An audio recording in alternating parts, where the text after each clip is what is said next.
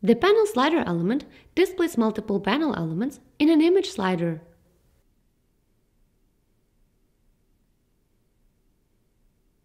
Just like a panel, each slider item has three text fields: title, meta, and content,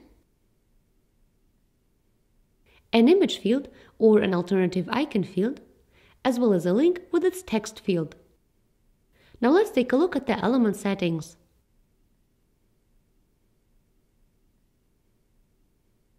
The panel element has options to set the item width for each breakpoint in percentage. For example, in my case, on the phone portrait mode, the items should be shown separately. But on the phone landscape and tablet portrait modes, two items should be shown.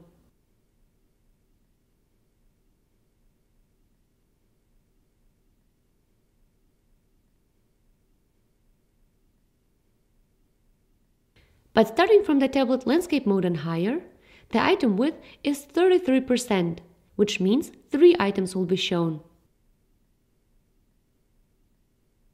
Alternatively, instead of setting a fixed item width, you can also expand all items to the width of their content.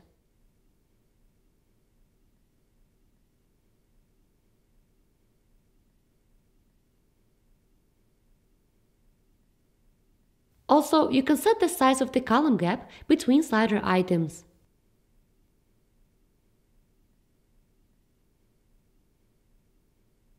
And optionally, show dividers between them.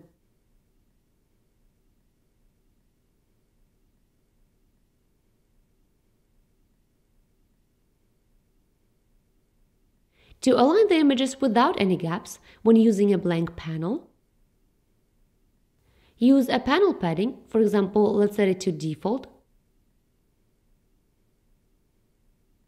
and set the slider column gap to none.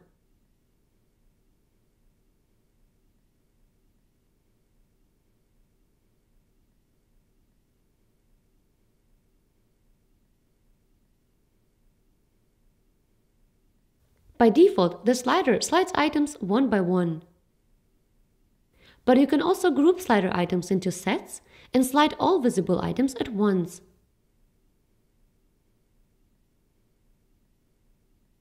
The number of items within a set depends on the defined item width. For example, in my case, 20% means that each set contains 5 items.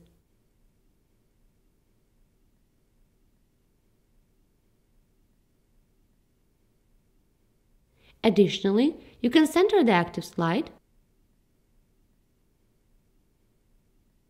disable infinite scrolling, or enable autoplay.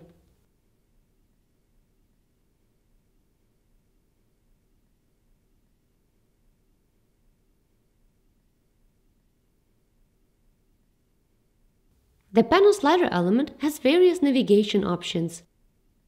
You can add a dot nav navigation and an additional slide nav to navigate to the previous and next slides.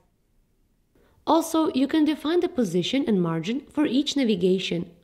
For example, in my case here, I have only one dot nav navigation positioned in the center. And in the example below, there is only one slide nav navigation positioned in the top right corner. Of course, the panel slider element has much more other settings. But since the element displays multiple panels, their settings are explained in the panel element documentation, and options for the different content fields are very similar across all elements. They are described in the corresponding headline, text, image, icon, and button elements.